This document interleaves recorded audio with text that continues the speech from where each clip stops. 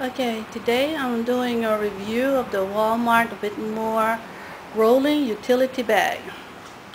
I had to have this bag because I carry a lot of stuff with me when I'm out. I don't leave home without my laptop bag, and it's starting to take a toll on my shoulders. So I didn't want to get a book bag with wheels on it because the wheel seems to be small, and I needed something that can roll on gravel and stuff like that. And so anyway, let's take a look at it.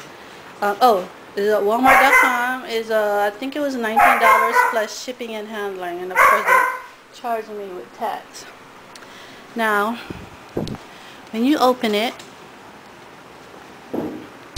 inside is pretty deep, as you can see, and it has a clasp right here. It connects here. And I can actually fit my laptop bag that fits a 15-inch laptop.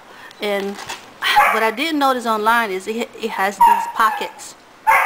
So it's perfect for carrying small items that you want to be able to reach easily. And again, it has another slide-in pockets right here. And on the back, has a zipper pocket. It's pretty deep.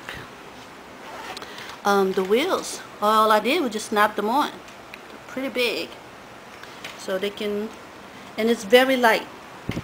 I thought the handle was adjustable, but it didn't need to be because it's perfect for my height, and I'm about 5'6", 5'7". And I can actually put about 3 bags or more of groceries in it if I decided to walk to the grocery store instead of drive. But I love putting my purse inside and my laptop bag so I don't have to walk to and fro with my heavy laptop bag. So that's my review of the Whitmor utility rolling bag.